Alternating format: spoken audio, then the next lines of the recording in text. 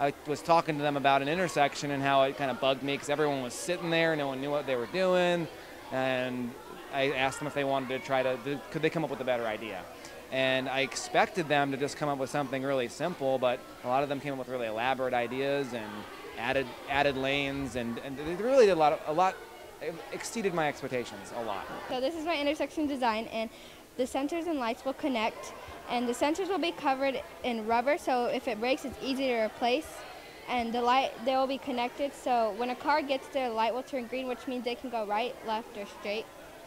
And only one car will go at a time, so it can be safer. Like this one's green, only they can go. Okay. Only they can go, and while the other three are stopped. My intersection, I'm keeping the regular intersection with it. Okay. But there'll be stoplights as the usual, but I'm adding 2 to each side. So this car can just turn this way.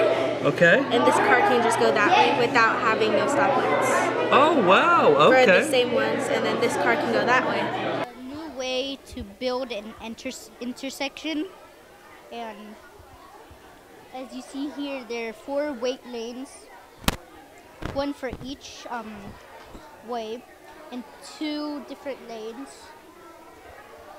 And it's pretty much like a normal intersection, except for the bridge.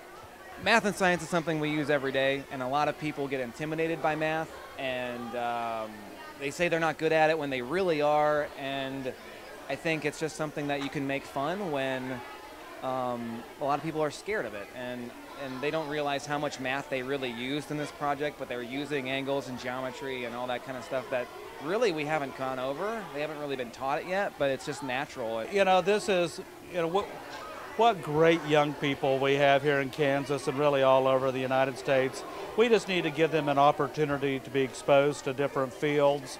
That's why I was so excited that the teacher here gave them the opportunity to do something that was outside of, you know, the regular course of subject, but really to get them to think about how something is every day in their life they have called an intersection, how it really impacts, you know, the safety of them and the flexibility and the speed at which they can get through